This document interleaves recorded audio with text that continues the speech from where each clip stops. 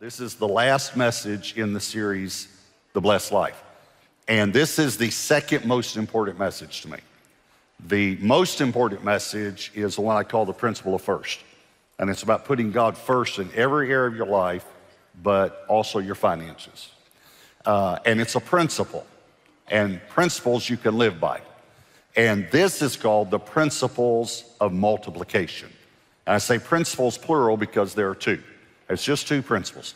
But I'm going to share with you how God can multiply your peace, your joy, your relationship with others, with Him. He can restore, but He can also multiply your finances.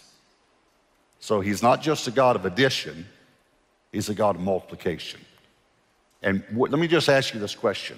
Every campus, every gathering, everyone online, would it be all right with you if God multiplied your finances? Would that be okay?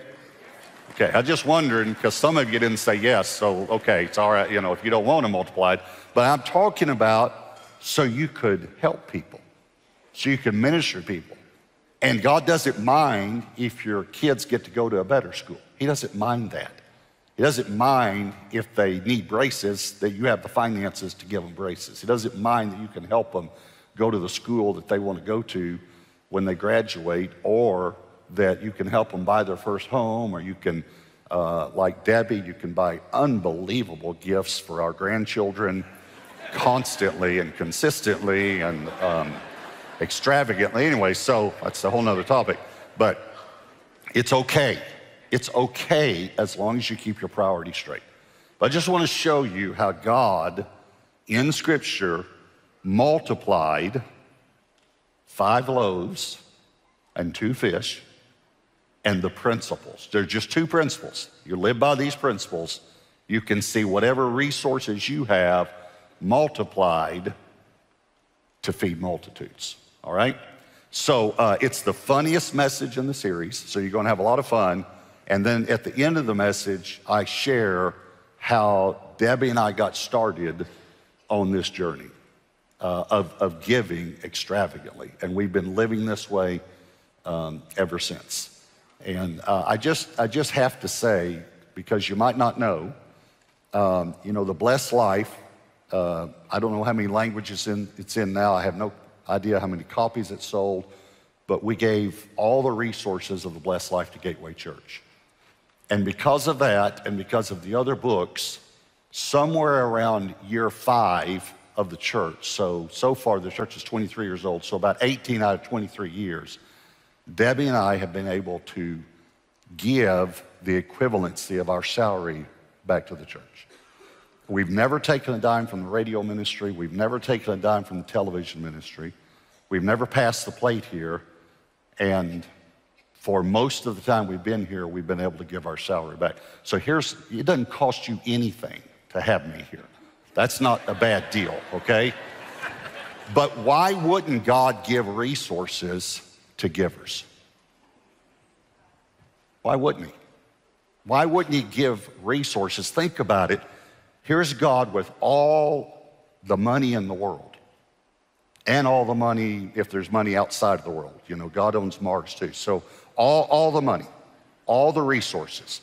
Over here, all of the people who need the gospel, all the missionaries that need to be sent, all the orphanages that need to be built, all the people that need to be fed, all the people that need clean water, all the people that need to hear about Jesus Christ, all the need, all the resources. Another way to say is all the supply, all the demand, if you're in business, okay? Have you ever thought about what's in the middle? You are. You're in the middle. And God will give you some resources and see what you do with them. And He doesn't mind you keeping 90%. That's a lot for yourself. 90%. If you just funnel 10% to these people who really need the gospel. Think about that. And so when you're faithful, then He gives you more. Then He gives you more. Until one day, you're a pastor My father was in business, owned a company. I could have done anything. I could have gone into business. But I said, I'm going to go into ministry. Pastor, never thought about, gave up this thing of being successful financially. And now, please hear me when I say this, God has funneled millions of dollars through Debbie and me to people who need it. And yet we never chased it or never went after it. And he's funneled millions of dollars through Gateway Church to the kingdom. Do you realize you give over $20 million a year to missions? I mean, it's unbelievable. It's unbelievable. So here's God with all the resources. Here's all the need. How's he going to get the resources there except give some resources to some person and see if he or she will be faithful. And then he can multiply their resources. So here are the two principles of multiplication from this very famous story, Luke chapter 9, beginning verse 12. When the day began to wear away, the 12, that's the disciples, came and said to him, that's Jesus, while he's preaching now, send the multitude away that they may go into the surrounding towns and country and lodge and get provisions. For we are in a deserted place here. In other words, there aren't any restaurants close or stores. But he said to them, you give them something to eat. They said, we have no more than 5 loaves and 2 fish unless we go and buy food for all these people. For there were about 5,000 men. Now, I just want you to notice something maybe you've never noticed. Notice the word men. 5,000 men. What you might not know is in that day, the way they counted crowds was they only counted the men. The reason was because most were married at a young age, and so they were actually counting families. The average for each family was depending on age now, was 4 to 5 children. So when we say the feeding of the 5,000, we're talking not about 5,000 people, 5,000 families. So when you take a wife, a spouse, and then you take, let's say, 4 children, now you've got 6. So 5 times 6 is 30,000 people. Most theologians believe this is the largest crowd with whom Jesus ever spoke. Think about that. And matter of fact, let me just prove it to you.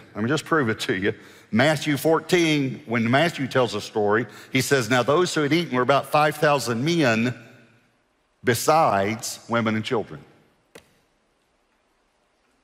Where was oh, wow, that's incredible. I just proved it to you.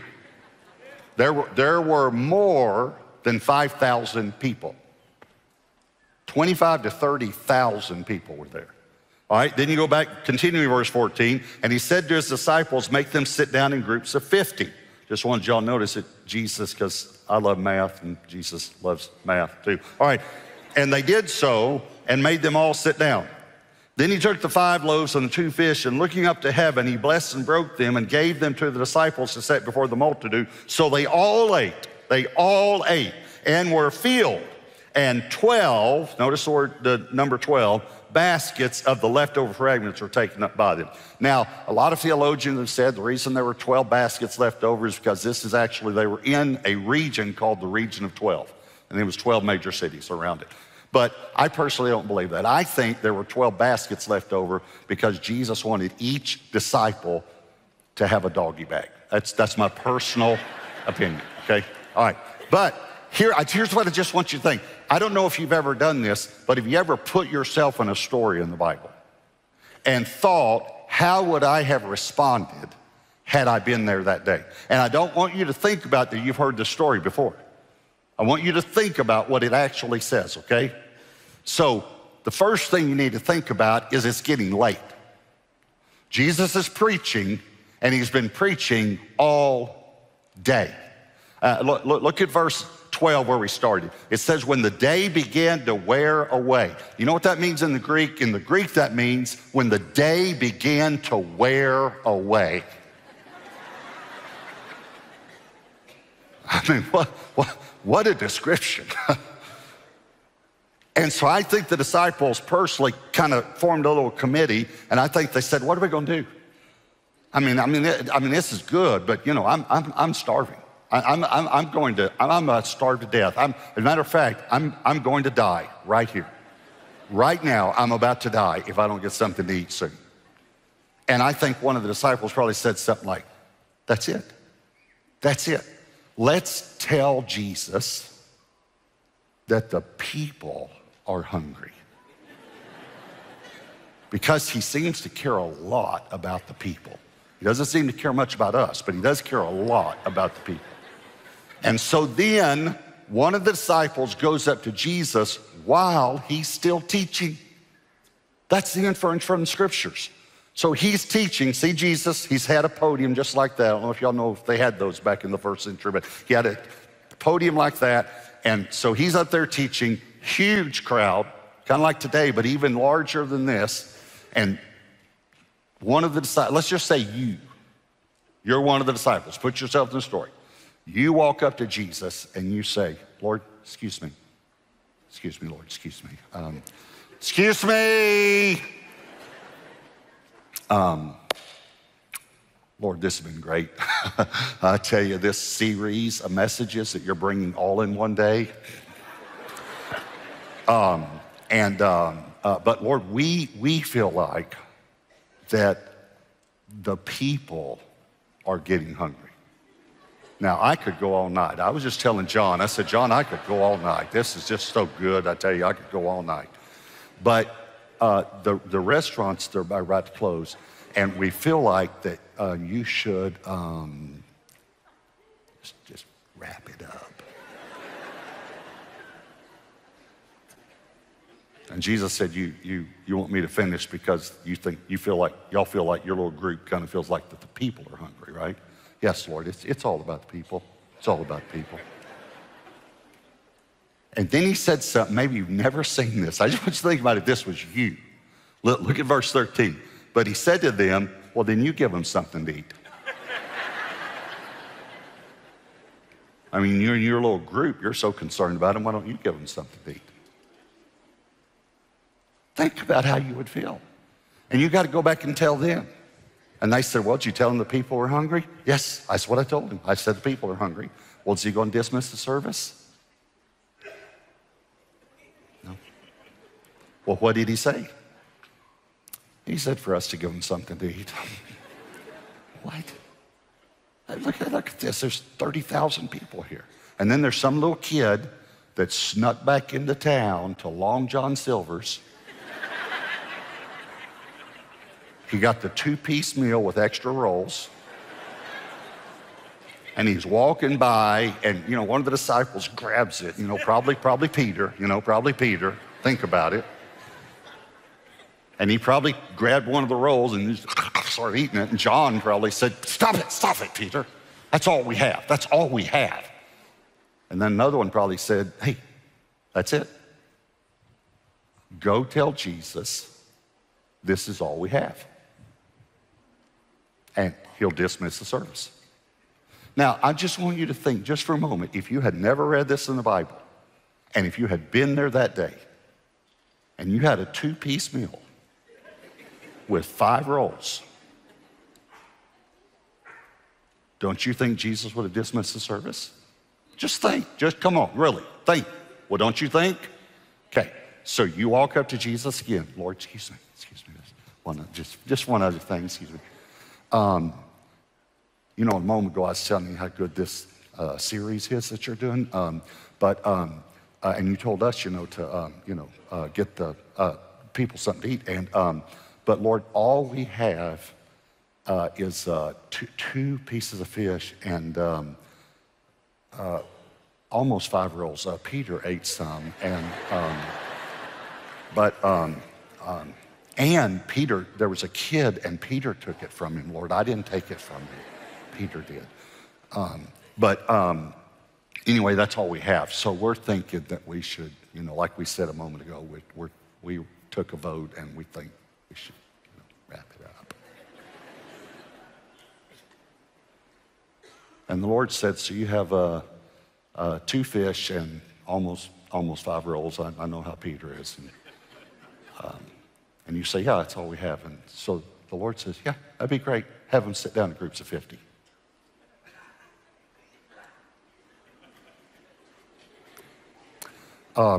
Lord, we don't have a lot of these snack packs. We just have one. And no, that'll be fine. Now, my personal opinion is you got to remember these guys knew the scriptures.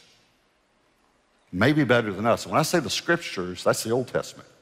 The reason is the whole thing is the scriptures now, but then there was no New Testament. They were the New Testament, okay? So they knew the Old Testament, okay? And that's why I love to preach Old and New too, because I love the whole thing. It's all scripture, Old and New, okay? But it's all the Bible. But they knew the scriptures. And there's a story where Elijah fed 100 men with 12 loaves of bread. Many of the miracles Jesus did, do you know, are actually in the Old Testament in another way, and he just did them more and greater. So it's incredible. If you just go look at the miracles of Jesus sometime and see the analogy of it in the Old Testament, even though it actually happened in the Old Testament.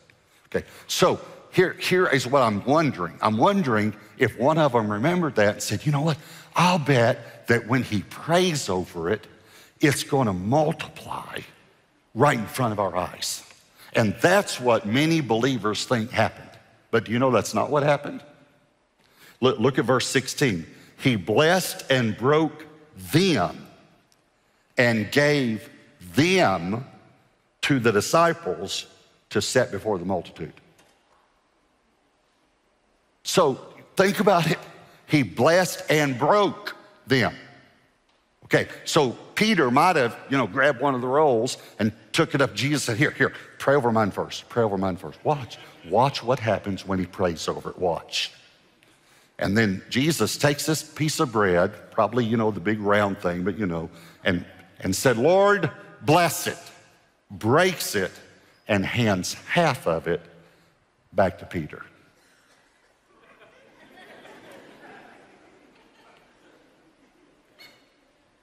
Are you through praying? Now, the Bible doesn't say this, but I just want to take a little license here. What if Jesus had said something like this? I just want you to think about it. Yes, Peter, I've blessed it. Now you go give it away and see what happens. Can you just think about that for a minute? I've blessed it. It's been blessed by me. You know, Hebrews, now this is New Testament, okay? If you're hung up on that, Hebrews says that when we tithe, Jesus receives our tithes and blesses them. I've blessed it, now you go give it away. And so Peter probably went up to the first person and said something like this. Take just a little piece. I mean, what would you have said?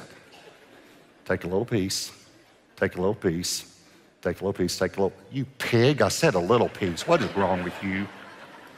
And he gets down to the last person, and he's got just a little piece of bread left. Sweat's pouring down his face. And right before she reaches to take it, it grows in Peter's hands. See, what you need to get about this story is the miracle did not happen in the master's hands. It happened in the disciples' hands.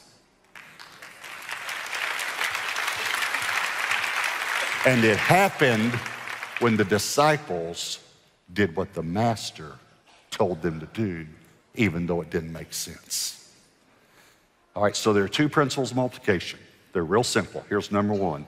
It must be blessed before it can multiply.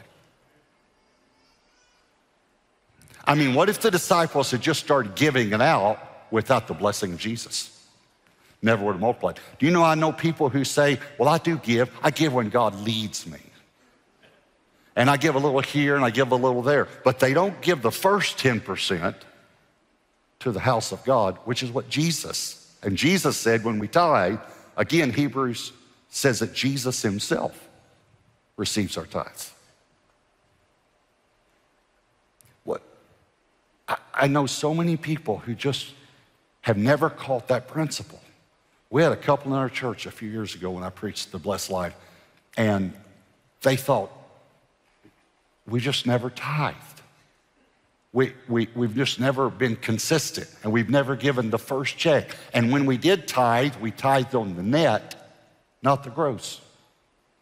And so they immediately, that day, because we had the offering boxes, not many people gave online back then, and so they wrote a check for the full 10% of the gross, put it in the offering box. The next day, he goes to work, and he gets an envelope with a letter in it. He had been expecting a bonus he'd been promised, like in January. It's now like September. And the company president said, this was brought to my attention that we overlooked this. And because of that, I've doubled the bonus. And he gets it the next day. You will never in a million years convince me that was a coincidence. And I got hundreds of testimonies like that. So it must be given, it must be blessed before it can multiply. Here's the second principle, it's real simple. It must be given away before it can multiply. So what if after Jesus had blessed the 5 loaves and the 2 fish, what if the disciples had eaten it themselves? Do you know how many people tithe? They catch that, but they never give over and above. So listen, here's what's amazing. Your finances are actually blessed. They have the potential to multiply, but you never give it to anyone else. You never give it away. But it's blessed. So let me tell you now our testimony for Debbie and me. We got married at 18 and 19. Young, okay? 9 months later, I get saved. I already told you that first message I ever heard was on tithing. We tithed immediately. I got a raise the next day. God was just trying to encourage me, hey, you're on the right path. And then the Lord began to speak to us to get our finances in order. He literally said to me in my quiet time one day, I want you to get your finances in order so I can bless them. Now please hear me, this is very important. This is why we have financial classes and things like that, stewardship ministry, things like that, is to help you, because many people have never been taught how to even do a budget, how to get their finances in order, things like that. And so the Lord said, I want you to get your finances in order so I can bless them. You need to know God cannot bless something that's out of order. So he told me to do 3 things. These may not be the same 3 things for you, okay? So first thing he said to me was, get out of debt. Now, that means different things to different people. So, okay, for me, we could keep a mortgage because it was better for us, I believe, and again, it's whatever God tells you, but when we made a payment, we were actually gaining equity in a home than like try to pay 20 years in an apartment and then buy a home and save up for it. So for us, we were able to, he said, get up, pay off all debt for depreciating items, but you can keep a mortgage, okay? So that, again, when I say these principles, it's whatever God tells you. God takes the specifics for you, okay? So it took about 2 to 3 years, somewhere around there, and we just paid off everything. I mean, literally everything. As a matter of fact, during that time, because I told Debbie we're not buying anything that's not an essential, nothing. And her hair dryer broke on one Sunday morning while we're getting ready for church. And literally, she said, it was right when I finished, she said, but I just need you to know, this is an essential, okay? This is an essential. And so I said, okay, I said, I feel like we just need to pray and just say, God, lead us in what to do. She said, okay, but it is an essential. Before you pray, it's an essential, okay? So I said, okay, well, let's just pray. So we prayed.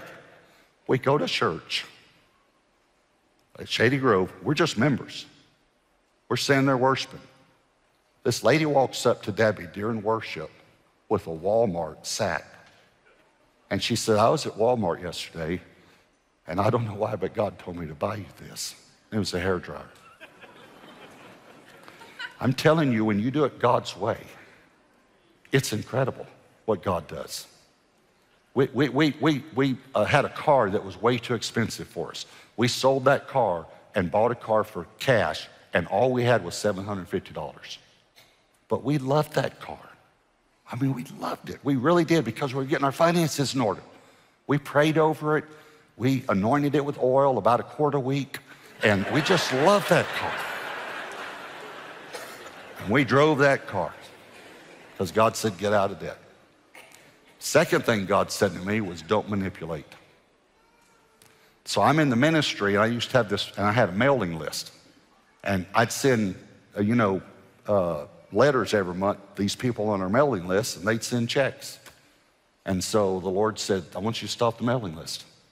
Now, I'm not saying you can't have a mailing list, but you need to know, is my purpose behind the mailing list, if you're in the ministry, to get money or to inform people of what's going on in the ministry?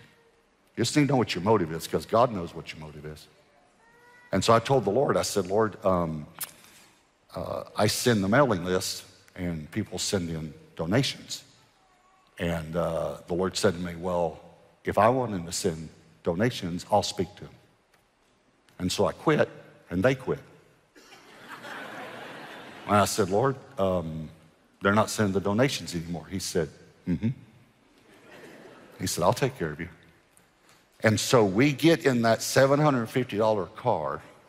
This guy calls me. Another thing the Lord told me was, I was in the ministry full time. So I was not, and when I say full time, I was in traveling ministry. So I was not on staff at any church.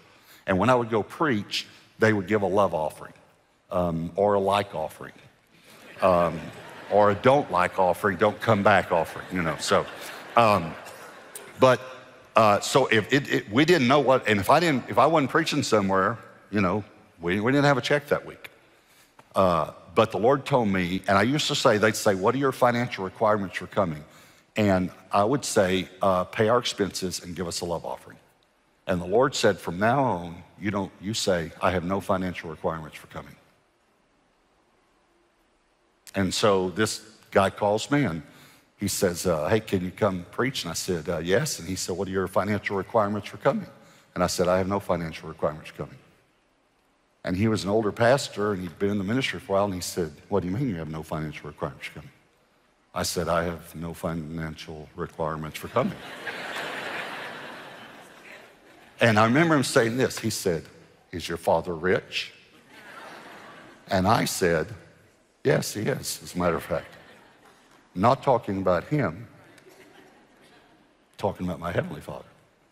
Although, by the way, when Debbie and I, just so you know, I'm just going to tell you, I'm just going to let the cat out of the bag. When Debbie and I had given away our 15th car, he and my mom were giving away their 15th house. So I grew up in giving. I watched a giver my whole life. I knew God blesses givers. So anyway, I said, I have no financial requirements coming. And he said, well, if you came and preached and we didn't give you a love offering, what are you going to do? Just like that. And I said, well, if I come and preach, and I meant it right, but it didn't come out right. I don't know if that's ever happened to you, but I said, if I come and preach and you don't give me a love offering, I said, well, God will take care of me and God will take care of you. And he's like, well, we'll give you a love offering, brother. We'll give you a love offering. And I didn't mean it like that. I just meant God will provide for me and he'll provide for you, And another guy called and said, hey, would you come and preach? And I said, yes. And he said, what are your financial requirements? I said, I have no financial requirements. And I remember him saying this, good, because I don't even think we could pay your gas. He didn't even say pay your expenses. He said pay your gas. Here's why that's important, because we got in our little $750 car, and we started driving with the smoke coming out. We never had a problem with mosquitoes, by the way, in our neighborhood. But we started driving, and up to Oklahoma is where it was. I stopped, filled it up with gas, went in to pay for it, and the lady behind the counter said, it's taken care of. And I said, what do you mean it's taken care of? She said, well, because when you pulled in, God told me I was to fill your car with gas. And I remember going out, and I told the Lord, I sure like doing it better your way than my way, God. And God began to miraculously take care of us. And then the third thing God said was give. He said, get out of debt, don't manipulate. And by the way, it's not just for people in the ministry, because you can be manipulators too. But the third thing is he said, give. And I said to the Lord, I said, well, Lord, I do give, I tithe. Now, I don't mean this wrong, okay? You gotta understand, God and I, we laugh. I say funny things, he says funny things. So I said, Lord, I do give, I tithe. And I felt like the Lord went, and actually it was more like this, idiot. I was like, Lord, I give 10%. And that's what the Lord said to me. He said, you don't give 10%, son, you return 10% because it's mine. And you read it all through Scripture. I read it for you. He said, the tithe is mine. It belongs to me. It's been set apart for the house of God. So he said, when you give over and love the tithe. So I said to the Lord, well, Lord, how will I know where to give, when to give, and how much to give? Now, those are three good questions, right? Where to give, when to give, how much to give. And here's what he said. And listen how simple this is. He said, I'll tell you. My sheep hear my voice. I'll tell you. So not long after that, I went to a church with about 60 people. And I had one meeting for the whole month. And it wasn't even a Sunday through Wednesday revival. It was a Sunday night youth service. And there were 60 people in attendance, around 60. And I got up and he said, what are your requirements for coming? I said, I have no financial requirements for coming. He got up after I preached and he's told the whole church that. He said, I've never had an evangelist tell me I have no financial requirements for coming. He said, I want you to give like you've never given before. I want to bless this young man. And so the pastor and I are standing down at the front after the service, and the people who counted the offering came and brought a check, and gave it to the pastor. And the pastor looked at it and he said, look at that. He said, that's more than we've ever given. Look at it. He showed me, look, givers are excited to give. And I looked at it and it was our exact budget for the whole month. And the only meeting we had the whole month. And by that time, by the way, we had an employee. And we had some bills and we had an office and we had expenses and all. So it was exact for the whole budget for the ministry for the whole month. Because some of the meetings we did were larger meetings. And so I just thought, it's incredible. And he gives me this check and he's talking to me and I look over, just glance over his shoulder, and there is a missionary standing at the back of the sanctuary that talking to some people that had given his testimony before I preached. And this voice said to me, give him the offering. And I remember exactly what I thought. Get behind me, Satan. That's not God. That's not God. That's not God. That's not you. That's not you. And again, the Lord says, give him the offering.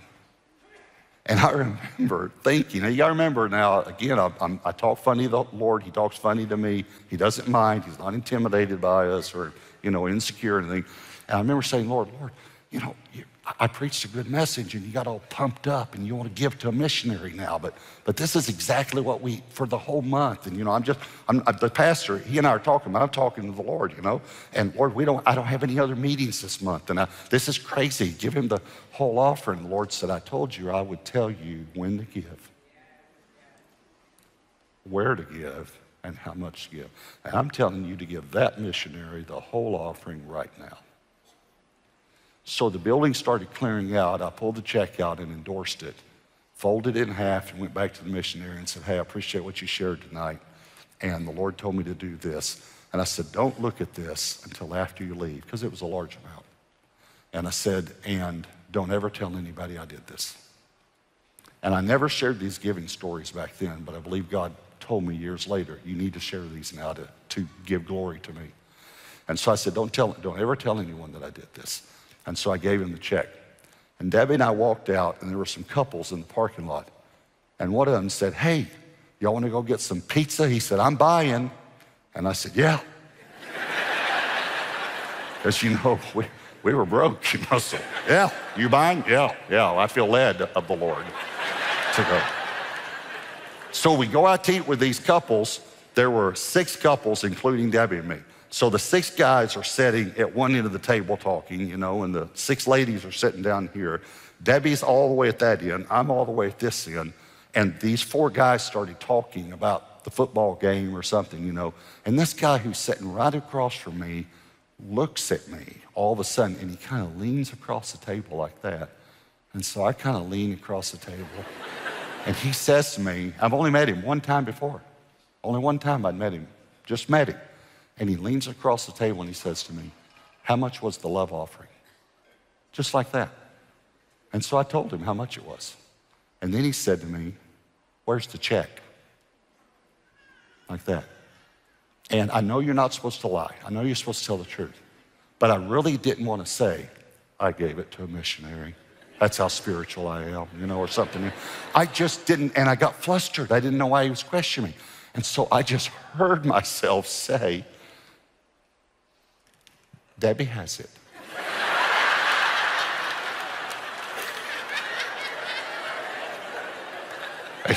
And he said to me, go get it, I want to see it. And so I said, okay. So I got up and I walked down to where Debbie was eating her pizza, and I leaned down and here's what I said. How's your pizza? Is it good? Okay, good. Because there's nothing else to say. There's no check. So I go back and I sit down, and again, I know you're supposed to tell the truth, but I didn't want to say we gave it away. I didn't want anyone to know what we'd done. I wanted it to be in secret, and so I just leaned across, I just said to him, it's in the car. And he said, it's not in the car. And so I said, where is it?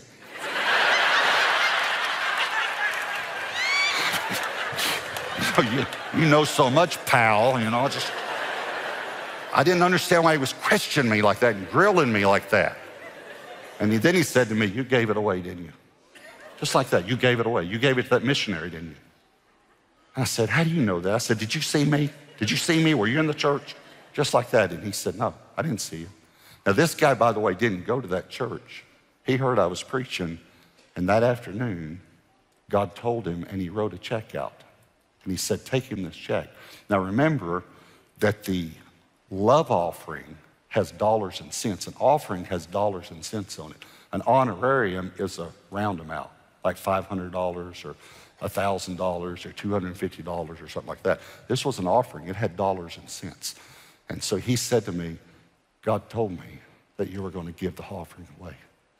And he reached in his pocket, and he pulled out a check, and he opened it up like this, and he held it out like that. It was exactly 10 times the amount of the check I just given away. 10 times the amount. Dollars and cents.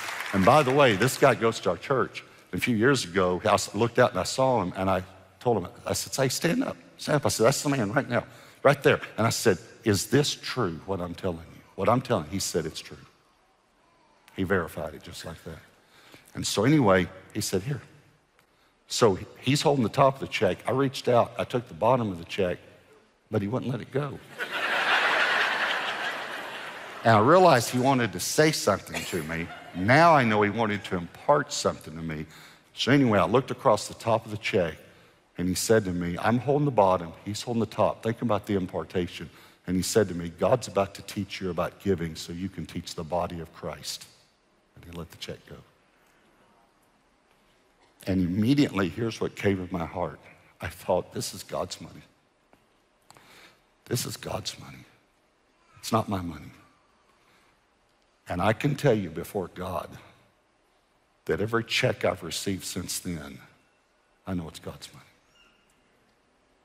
It's completely belongs to God. We started because we had almost a year's salary right there. We actually went and bought a car for a single mom, and we still had the $750 car. We had a friend that was out of work, and we paid his salary for 4 months until he got a job. We just started giving. We started giving extravagantly.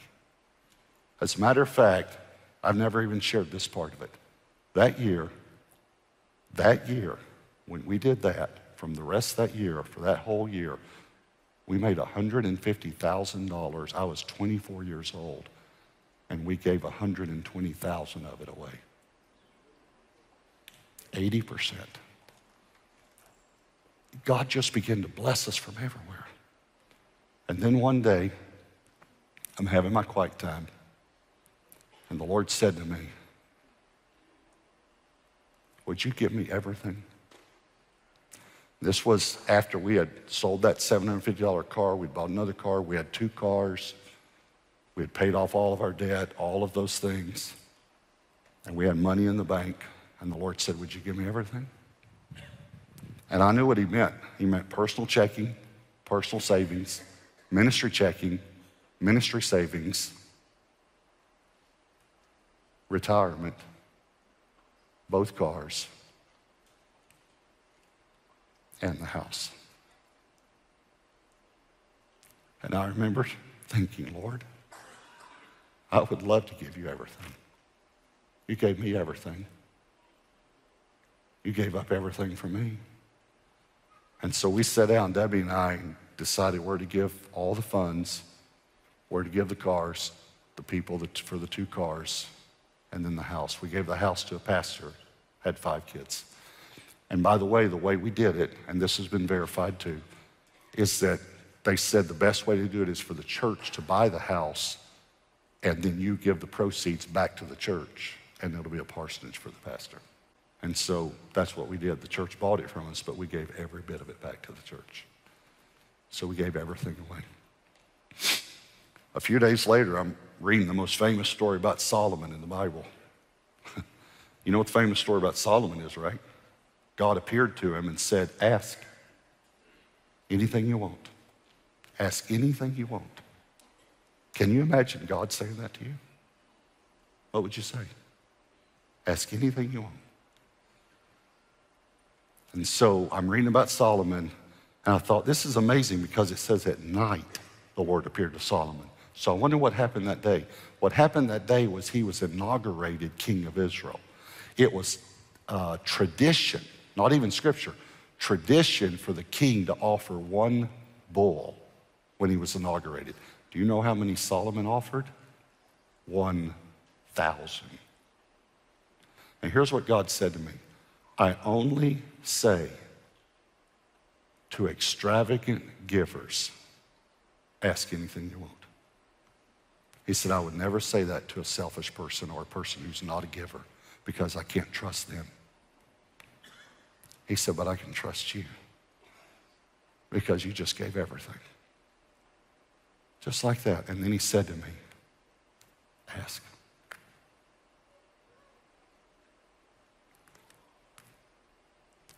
Ask anything you want. And you have to remember that I was very immoral before I accepted Christ. And then I've shared this in a book. I've shared it openly. Debbie shared it in a book. I was immoral after we got married. And Debbie didn't know. And I thought when she finds out, I'm going to lose my marriage. So I knew what I wanted. I said, Lord, I want for Debbie and I to be passionately in love all the days of our lives. And this year we celebrated 43 years of marriage.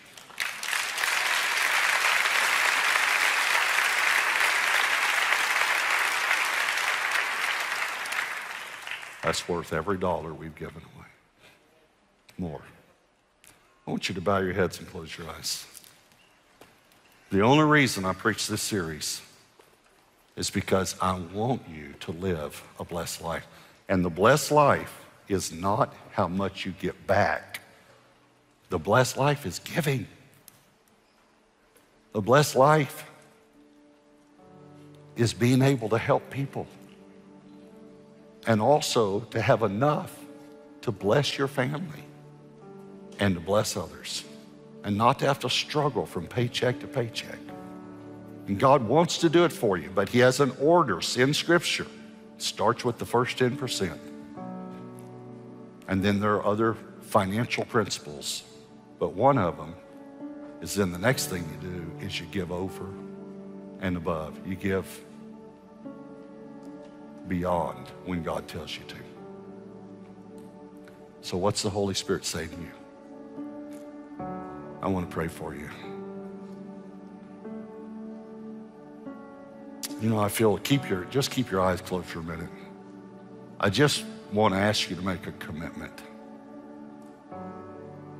Every campus, everyone online, will you just, if you'll make this commitment, Pastor Robert, to the best of my ability, I want to obey the Lord with my finances. Would you just put your hand up? Just everywhere. I mean, it should be, I would think everyone would want to do that. To the best of my ability, I want to obey the Lord with my finances. You can put your hands down. Lord, you saw your sons and your daughters. And God, you encouraged me all along the way. Every step that I took in giving, you encouraged me.